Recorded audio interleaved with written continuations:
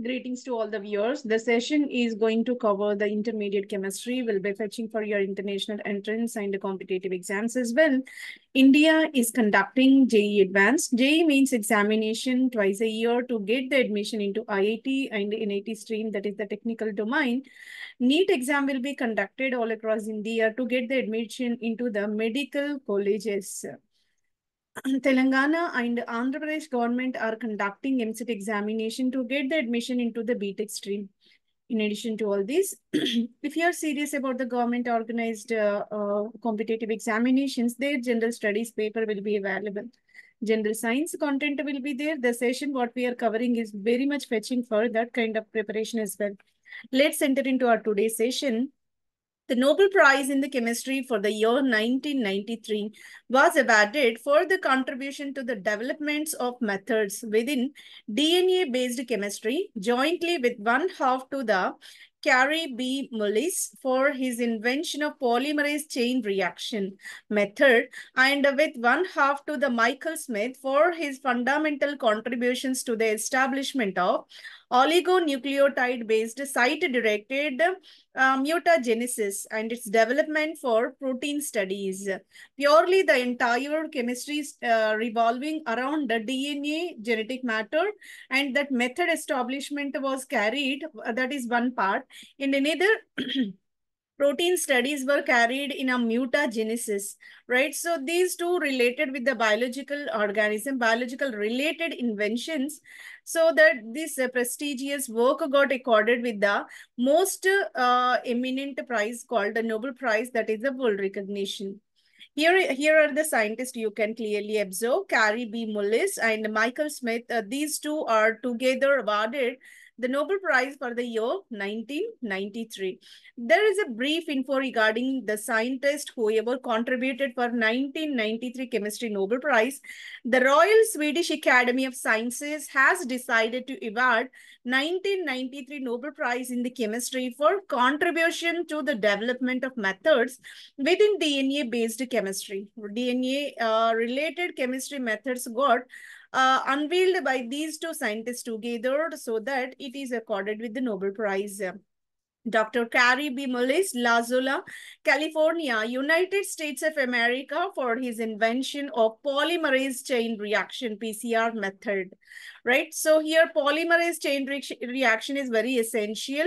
That is for DNA synthesis and the DNA-based activities, we need this. So that's the reason why it was accorded. Another half contributed by the Professor Michael Smith, University of British Columbia, Vancouver, Canada, for his fundamental contributions to establishment of oligonucleotide-based site-directed mutagenesis and its development for protein studies, right? So oligonucleotide is nothing but nucleosides will be there, nucleotides will be there. In that, oligo denotes what? A small chain is present, we can say that that length of chain is regarded as the oligopolymer. If the polymer is of very longer in the length, then we can say polymer. Oligo means a certain extent of moieties of limited in number. So that this oligonucleotide. Nucleoside and nucleotide, what difference you can notice? Nucleotide is nothing but where you can notice phosphate base will be there and a sugar moiety will be there, and either purine or pyrimidine is there.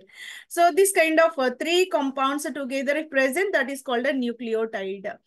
So these are the materials which through which DNA genetic matter got composed. Decisive progress of the gene technology through the two new methods. One is a polymer chain reaction, PCR method, site-directed mutagenesis. These two discoveries, these two research explorations got accorded with the prestigious Nobel Prize in the chemistry for the year 1993. Both are related with the genetic matter. Deoxyribonucleic acid. Let's go with what research they carried. The chemical methods that Carey Mullis and Michael Smith have each developed for studying DNA molecules of genetic material have further hastened the rapid development of genetic engineering. What they carried the research, that research laid the foundation for the next level new branch of the education called genetic engineering. The two methods have greatly stimulated basic biochemical research and opened the way for new applications in the medicine and biotechnology as well. Whatever explorations they got carried, they further found eminent applications in medicine and biotechnology as well. The applications of Mullis PCR method are already many. Right, so many applications, whatever this PCR denotes what polymerase chain reactions, whatever they invented, that found many applications already. It is, for example, possible using simple equipment to multiply a given DNA segment from complicated genetic material millions of times in a few hours. So whatever genetic matter is there, that can be propagated in a multiple number of chain length, so that multiplication is possible on this DNA segment by using this polymerase chain reaction methodology. It is a kind of polymer synthesis. As everybody aware, polymer is of long chains. DNA basis, DNA material is also the kind of naturally occurring polymer, and which can be facilitated by this PCR method. The method offers new possibilities, particularly in medical diagnostics, and used, for example, discovering the HIV virus for the faulty genes in the hereditary diseases. So this is the way medical diagnostic tool it will be. And also for the identification of the dreaded disease, HIV virus can be identified. Researchers can also produce deoxyribonucleic acid from animals that became extinct a million years ago by using PCR method on fossil material. Though the kind of organism is not existing, but still we are able to identify, we are able to predict that extincted animal based on this PCR method from the fossils. This is another historical application, we can say, which is based on this kind of invention what they carried. The genetic code programmed into a DNA molecule determines the number and the sequence of amino acids. Obviously, proteins are kind of polypeptides. These polypeptide chains are formed starting from amino acids, and those also functional properties of the protein. With the Smith method, possible to reprogram the genetic code. So whatever already everybody aware that genetic code is made up of triplets. So triplets are present in that. All the triplets are joined by this kind of linkage, which are available in the repeated manner on that genetic code. If one of the triplet got missed out, what happens? Genetic disorders are possible. Few people are suffering with the genetical disorders, or hereditary genetical disorders. That is because of damage of that triplet codes. That is called a genetic code. So that by using this genetic engineering method, reprogramming is possible. Wherever the repair or damage we already facing, there we can introduce the healthy triplet over there, so that reprogramming of that genetic code that is giving a healthy, even the uncurable genetic disorders can be treated by means of this kind of new invention whichever carried. Way they are able to replace the specific amino acid in the protein, or else, so if that is the case where damage already done.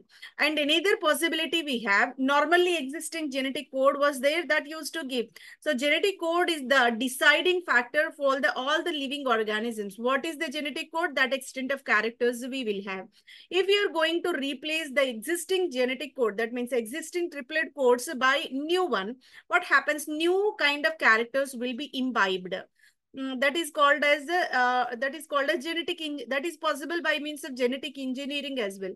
One condition, we will go with the treatment of genetic disorders, and the second one, genetically new organisms will be introduced by means of this genetic engineering as well, by reprogramming of the genetic code. This is termed site-directed mutagenesis. Mutagenesis means what? We are going to modify certain extent of whatever existing genetic code. A new kind of programming got carried over. The possibilities of studying the structure and the functions of the protein molecules have changed fundamentally. Hence, also the possibilities for constructing the proteins with the new properties. So because we reprogram the entire one, so that new polypeptide chain is generated, which in turn originate new properties containing proteins. Attempts are being made, for example, to improve the protein stability so that proteins can manage technical process to tailor antibodies so that they can attack the cancer cells and to alter the proteins to create the faster growing crop strains. The term protein design has already become a concept. So by means of this reprogramming of the genetic code for the regeneration of new protein content, so that what applications we can notice by means of technical process, the entire reprogramming is carried by the technical attempts only, right? So that antibodies are nothing but which are the defensive mechanism in the living organism to avoid the all kind of microorganism, so that disease prone regions, disease tendencies got are protected by means of these antibodies only, right? And even cancer cells are not not prone for the what evaluation, so that we can suppress these cancer cell. Curation for the cancer cells also possible if new proteins got introduced. And the protein create the faster growing crop strains. This is another application we can notice. So in the croplands, as already we aware that land is a limited resource, and the demand for the food supply is increasing exponentially. We are not supposed to create the land as much as required for that demand as population evaluation. That's the reason why we have to go for the alternative. From that limited resource, we have to get the maximum yield that is possible by this kind of genetic engineering process where reprogramming of the proteins are required. The term protein design has already become a concept. This protein design concept was introduced by the scientist Paul Smith, right? This is the way the Nobel Prize is given for the outstanding work in a biological organisms which is purely related with the genetic matter, that is DNA based chemistry, was accorded with the esteemed prize. This is the way we are going to conclude the question 1 and entered into the question number 2, Cambridge International Education. The question was collected from. Diamond is a form of carbon. The structure of the diamond is shown here, and it is of tetrahedral carbon that is linked in the hexagonal hexagonal rings over there, and all the carbons are sp3 hybridized, and kind of cohesive bonds are existing in that molecule. Choose the word which best describe the structure of the diamond. Being it is the kind of tetrahedral carbons are linked in such a way so that it is becoming a hardest material at that condition. What is the suitable term in order to mention its geometry?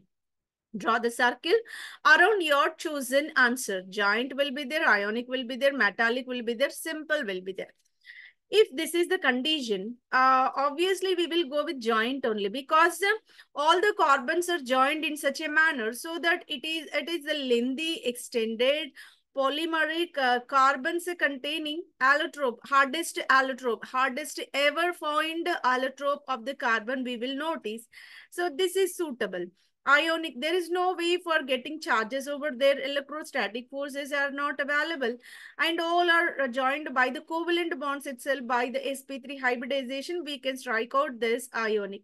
Metallic, being carbon is a non-metallic in nature, we are not supposed to go with this metallic nature. Rather, we can say it is a crystalline one. Simple.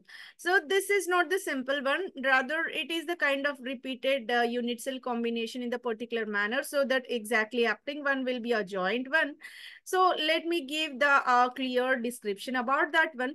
Joint cubic crystal is the exact description. Cubic crystal is the geometry for that one. Crystallinity, amorphous nature are categorized based on the arrangement of atoms.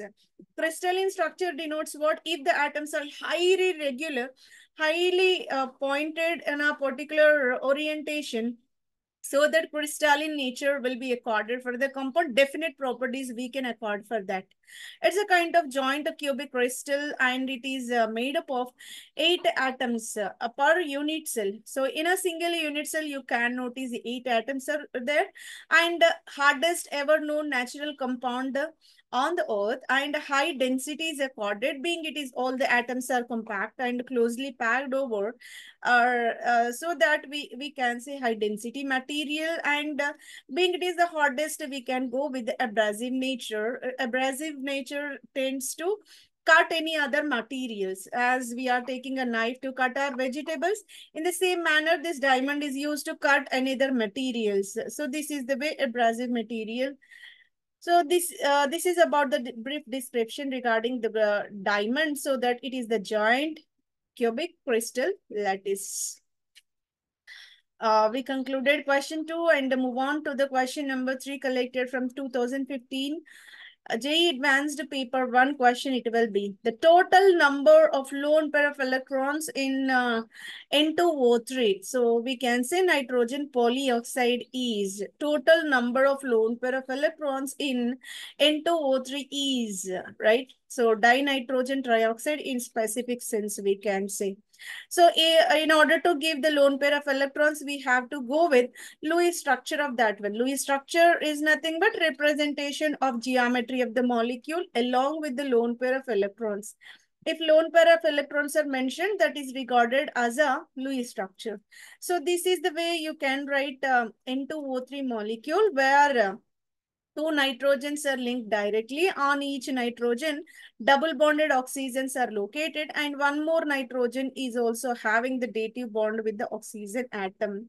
This is the way we can write the N2O3 chemical geometry in the Lewis form. Whenever oxygen is found, oxygen obviously is always accompanied by the two lone pair of electrons, so that these are the conventional oxygen, so that two lone pair of electrons we can write upon. And this nitrogen is located with the 3 bonds. Nitrogen is trivalent, everybody aware about. So that whenever 3 bonds are accompanied with the nitrogen, and a free lone pair of electron is available on its surface. But second nitrogen is having 3 bonds, and another lone pair is given to the oxygen indicated with the arrow. Here we need to mention. And whenever electrons are transferred to the oxygen, that is a coordinate covalent bond we can mention, so that lone pair is absent on this second nitrogen. Rather, one of the electron pair will be extra added on the oxygen, so that this oxygen, arrow indicated oxygen, is mentioned with the 3 lone pair of electrons. Let me count all possible lone pairs. 1, 2, 3 are noticed over. 4, 5, 6, 7, 8. 8 lone pair of electrons are located on N2O3, so that the possible answer for N2O3 number of lone pairs are 8 lone pairs are available. If we write Lewis structure, then only we can calculate. This is the way question 3 got concluded, and we entered into the question number 4. This is collected from the 2014 JEE Advanced Question Paper 1 conducted by the National Testing Agency. The correct combination of the names for isomeric alcohol with the molecular formula C4H10O is R. So here the compound was given, the compound molecular formula is given as C4H10O, and they mentioned these are the compounds of hydroxy. At that condition, if hydroxy is there, so in hydroxy compounds, how many possible isomers we can notice? Isomers are nothing but molecular formula remains same. Either position of the functional group varied, or else carbon skeleton varied, or else So in that composition, the structure if varied, that is said to be a kind of isomeric one. So there are possible hydroxy compounds we will see. So these many hydroxy compounds we can notice. Generally, four carbon chain in the straight chain manner you can locate like this, and four carbon chain where the terminal carbon is accompanied by OH. If this is the case, we can write it as a butane 1-ol as its IUPAC name.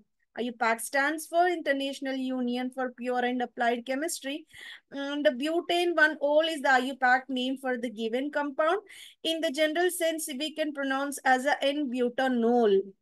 This is the way first compound will be there. Let me shift this OH from first carbon to second carbon. We will achieve another isomer with the same number of carbons and hydrogens, oxygens as well. At that condition, hydroxy is located on the second carbon. Let me mention butane 2-ol. This is the positional isomerism. At first isomer, you can find the OH at first carbon. In the second, OH at second carbon. This is the way positional isomerism. Butane 2-ol is another isomer, which is generally called as a secondary butanol. And go with this one. If you want to shift this OH to another carbon, again you can term it as the 2-butanol only, because wherever hydroxy is there, we have to start numbering from that end, so that 3-butanol may not be possible. The maximum extent either 1-butanol, 2-butanol only. 3-butanol may not be available, because if you mention OH at this carbon, again it will become 2-butanol only. So we have to go with the positional isomerism for 1 and 2. And this is the case. This is the case you can go with. I'm not going to shift OH, rather I'm going to shift the alkyl. So this carbon is shifted over there. Whenever carbon is shifted, this carbon surrounded with 1, 2, 3 methyl, and one side OH is there. Uh, According to IUPAC, we can name it as 2-methyl propane 2-ol. Being longest chain is the parent. So here 3 carbon chain will be taken. One of the methyl is becoming substituent. So that 2-methyl propane 2-ol is the IUPAC name. And in general sense, we can say tertiary butanol. So this is the primary one, this is the secondary one, this is the tertiary one. This is kind of structural isomerism. Or else we can say chain isomerism as well. Chain length got changed, no? Here longest chain you can notice, here the shortest one. So that this is the chain isomerism. So many isomers are coming into the picture for the same alcoholic compound. Okay. These two are called the positional isomers, and these two are called chain isomers. And this is also the part of chain isomerism only. How can we say? Chain length is here different. Here chain length is another way. It is mentioned in another way. How can we mention another way? If methyl is shifted to last carbon only. One of the methyl is shifted to last carbon only. Here the chain is 1, 2, 3. On second carbon, methyl will be there. Here on first carbon only methyl is there. Sorry, here second carbon methyl is there. But a third carbon is having this methyl is shifted over there. But here, the second carbon is having 2 methyl like this. So that let me mention 2 methyl propane 1-ol. Okay, hydroxy is present on first carbon itself. Here, second carbon. So that this is another possible isomer, isobutanol we can say. So here first one, third one, fourth one are the part of chain isomers. First and second are the part of positional isomers. If this is the case, how many are regarded as combinations of isomeric hydroxy compounds? Tertiary butanol is the isomer. We already just saw.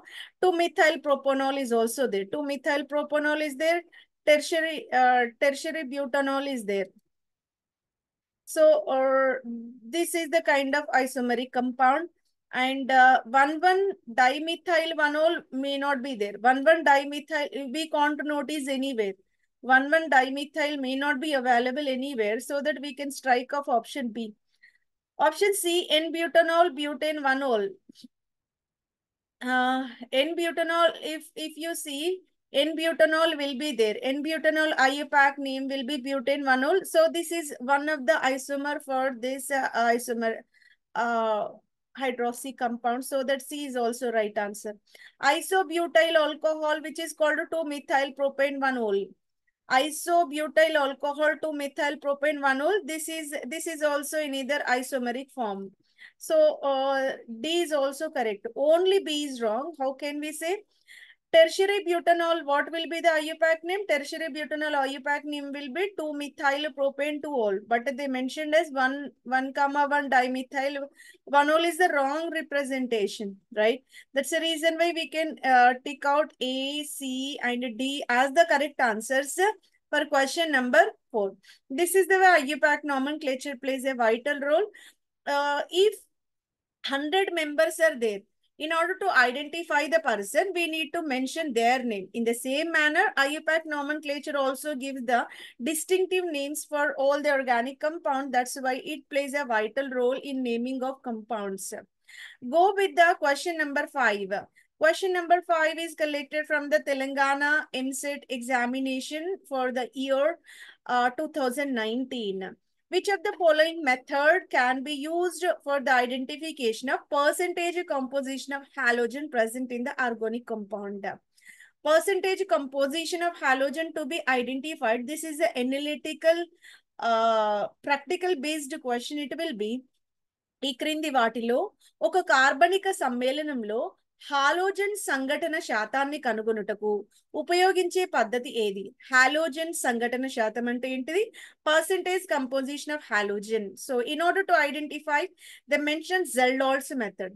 Zelldorf's method used to identify the percentage of nitrogen, but here they mentioned halogen. Dumas process is also not correct. Lawson's process is used to identify the elements like presence of sulfur, presence of nitrogen, presence of halogens.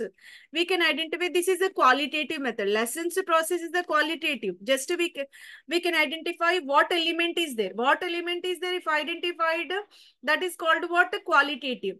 But percentage composition means what? Exact quantity we are identifying, that is called quantitative. That quantitative process is noticed in the Carius method. Carius paddhatilo chestaru. So let's see how can we go with Carius process. Carius process formula for the percentage composition of halogen is equal to atomic mass of the halogen. Given compound, how much atomic mass is there, that can be taken by molecular mass of silver halide. So silver halide is added as a reagent. So molecular weight of silver, for example, you can take silver chloride and mass of silver chloride. How much extent we are adding to that unknown compound, that mass of silver chloride can be taken by mass of the compound. So whatever sample compound we are taking, whose weight we have to take it, either 1 gram, 5 grams, whatever we are taking, that to be mentioned, so that we can say it is the quantitative analysis. We are mentioning each and every compound in its quantity, and being it is the percentage, so that let me multiply with 100, so that atomic mass of the halogen, that may be chlorine, bromine, iodine, whatever the kind it might be, atomic weight can be taken. Molecular weight of silver oxide, silver halide, and mass of silver halide by mass of compound multiplied with 100. So this is the way we can go with the calculation of percentage composition of halogen by means of Carius method. This is the way we can confirm Carius process is suitable for this identification of percentage composition of halogen. By this question 5, the correct answer is option number 4. Let's go with question number 6. Which of the following reaction produce alkane as the product? In order to get the alkane as the product, what reaction is suitable? ఈ క్రింది చర్యలలో alkane ను ఉత్పన్నంగా ఏర్పరిచేది ఏది? In order to get alkane as the product, let's see what are the chemical reactions which already given. Sodium carboxylate can be treated with sodium hydroxide and calcium oxide. At that condition, calcium oxide and sodium hydroxide together called lime and soda. Lime soda if added with sodium carboxylate, calcium oxide used to remove carbon dioxide, so that it will be turned into calcium carbonate. So we will get alkane as the product. Here, this is called a carbonyl compound ketone. Acetone was taken, zinc amalgam concentrated HCl when added. This together regarded as a Clemmensen reducing agent. The process is Clemmensen reduction. Clemmensen reduction will convert carbonyl compounds into alkane compounds, so that here also you can get alkane as the product. So 2 is also right answer. This triple bonded compound was taken. This is called butane.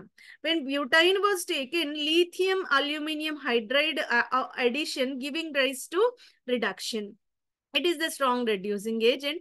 Reduction giving rise to the double bonded compound, so that we can strike up this. Third is not giving alkane as the product. Whenever this tertiary butyl chloride added with sodium borohydride, again there is a possibility to get the alkane. Let's see the possibilities. This is a sodium carboxylate upon reaction with lime and soda, giving rise to the RH. And calcium oxide absorb the carbon dioxide, giving calcium carbonate as one of the byproduct. And in either acetone, upon treating with zinc amalgam concentrated HCl, you will get propane, that is alkane. Abo reaction is called Clemmensen reduction. It converts aldehydes and ketones into corresponding alkanes. And here is the butane. Triple bonded compound was there, treated with lithium aluminum hydride. Triple bond will be turned into a double bond. It is not possible. So that alkenes are the products for triple bonded compounds with the reduction of lithium aluminum hydride. Sodium borohydride is added to this tertiary butyl chloride, so that chloro will be replaced with hydrogen. It is also regarded as alkane. So alkane is the product in 1, 2, and 4. 1, 2, 4 are the correct answers for this question number 6. This is the way we concluded the entire session and gone with the different kind of regions of chemistry, where we entered into organic, physical chemistry, inorganic chemistry, application-oriented chemistry. Everything got covered over, so that the session is really informative. And I'm sincerely requesting you all to like the channel. In order to comment, there is a question. Can you please mention the composition of Clemmensen reduction process, and also Clemmensen reduction to be mentioned, the chemical reaction related with the Clemmensen reduction to be mentioned over. So that is mentioned as a equation in this comment box for the session, and share with us parents who are more curious about the examinations. Definitely the session will be really informative for the enthusiastic students. Subscribe the channel so that we will come up with the new content in the near future. Definitely. Thank you one and all for your consistent listening. Thank you.